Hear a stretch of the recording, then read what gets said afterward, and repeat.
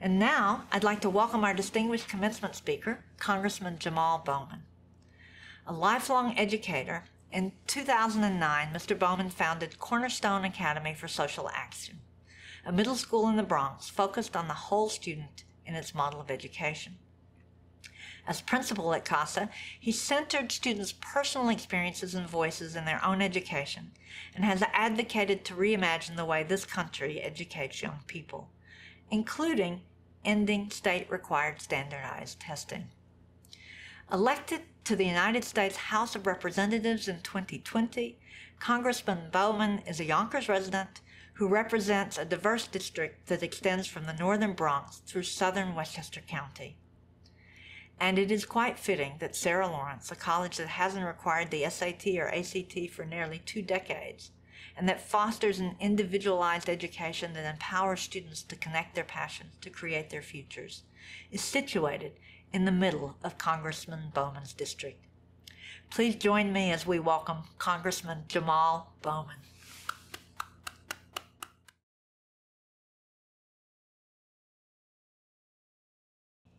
Hello, Sarah Lawrence College, class of 2021. Thank you so much for inviting me to join you on this incredibly important day. I am so honored not just to be here, but to represent the 16th Congressional District in the United States Congress. What an honor to be the commencement speaker for this world-renowned institution right here in our district. Let me say a big congratulations to all of you. What you've accomplished is a tremendous accomplishment. I wish very much that we were able to celebrate in person together on this special day. For now, though, we'll continue to stay safe until all of us and our loved ones and families are able to get fully vaccinated, and we can share in that love in person together once again. I want to talk a bit today about brilliance, about what that means, who our society considers to be brilliant, and how we can use it to build a shared vision for humanity and peace. I've been an educator for almost all of my adult life, and I've seen and experienced firsthand what happens when you provide children the environment, attention, and care they need to unlock their brilliance, as well as what happens when they don't have access to what they need, or when they are trapped in a cycle of punishment and trauma. The work of an educator must always be about the former, and I believe that's also my work as a member of Congress today. I was born and raised in New York City on the Upper East Side and lived in public housing and rent-controlled apartments. Our mother raised us to live our lives with love and joy. This year has been incredibly difficult for all of us. I knew what that meant, but it all became crystal clear to me when my mother passed away earlier this year due to COVID. I know I am not the only one among us today who has faced tremendous loss of a loved one in the past year, and I hold space in my heart for all of you and those who are no longer with us. Growing up, I did not plan on becoming an educator, much less running for office and becoming a member of Congress. Like many kids, I wanted to be a professional athlete. Through the suggestion of a close friend, I decided to go into teaching. After a decade of working with children as a guidance counselor, dean, and teacher, I had the opportunity to found a new school, the Cornerstone Academy for Social Action Middle School, located in the Northeast Bronx. I had the incredible opportunity to hire my own staff with a shared philosophy for education who believed in what we were trying to do. At CASA, we built a program for our kids based not around performance on a standardized test, but on student voice, holistic education, cultural awareness, and love. Most importantly, we taught our students to seek justice, truth, and love themselves in a world that does otherwise.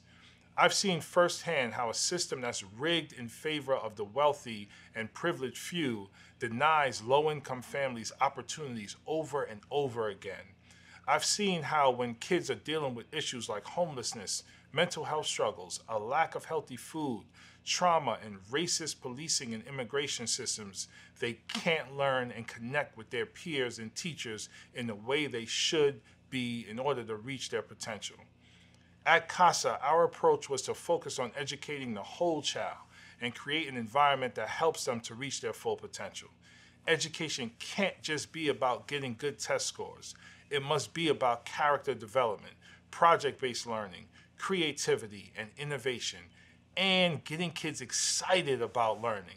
It must also be about addressing the conditions that children are living in, not just when they go through the doors at school in the morning, but what environment they go home to and what their community is like.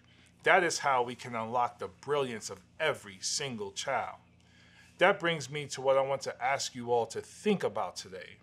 We have seen the potential of the human race to accomplish unimaginable things in our current world. We watched in awe over the past year as scientists develop safe, life-saving COVID-19 vaccines at a record pace. We see great artists every single generation change the way we think about music, dance, food, and culture. We see groundbreaking academic work come from the hardworking scholars at institutions like yours. We see it in young people picking up the torch to mobilize by the thousands against racism, violence, hatred, oppression, and climate catastrophe. We see it every day in the endless patience and love of those in care work, which touches all of our lives from beginning to end, from the unpaid labor of those who raise us as children, childcare workers, teachers, home aides, and healthcare workers, to those who care for us in old age and see us through the end of our lives. The world we live in today and the humanity all around us is remarkable and astounding. I'm sure you see it in your experiences as Sarah Lawrence, the brilliance of your peers and their dreams and passions, discover new capacities within yourselves, and the mentorship and experience of the educators around you. But let's not stop there. As we all have seen and experienced just by moving through the world, not all brilliance is seen, let alone valued. We live in a world where your life expectancy is often determined by which zip code you were born into. We have kids who go to schools in buildings that are falling apart, where teachers are overworked and underpaid, in districts that are redlined and over-policed. In this district alone, 17% of children live in poverty, and that number is 22% in the Bronx. I want us to be able to dream of what potential we can unlock when all children are treated as the beautiful, valuable human beings that they are. When no one in this country or on this planet is unable to get the food, shelter, water, health, and health care that they need. When every person is able to achieve the level of education that all of you graduating here today have achieved. When we eradicate all forms of violence, war, oppression, and white supremacy. If we're able to do that, I believe that the potential of the human race is limitless and that we can solve the challenges that seem insurmountable today. I believe our children and children's children deserve to see what that new world looks like, one without war, poverty, a climate crisis, an economic crisis, and the plague of white supremacy. This is what I hope you will keep in mind regardless of your chosen field, your path forward, and those you share it with. I hope you will find ways to look around you and ask what brilliance lies in the communities around you that hasn't been realized yet or hasn't been heard. How can you draw that out? Be encouraging and supportive and curious and collaborative with your fellow human beings, not just at a personal level, but in ways that can reach your whole communities, your country, and your world. All of you are brilliant in your own ways. I invite you and encourage you to find your path in a way that always uplifts others so that we can build that shared vision of humanity and peace for all. Let's move forward with love. You will go into the world and become agents of justice, freedom, and liberation. Own that power. Unleash that force through your talents and passions. We need you now more than ever. Our darkest times are behind us. A new world is in front of us. You are a part of that revolution. I have no doubt that you will make your mark in ways that will surprise you. Congratulations to all, and peace and love to you and your families. Thank you so much for having me. Thank you, Congressman Bowman. Thank you for being with us today. Thank you for being our representative, and thank you for being a lifelong educator.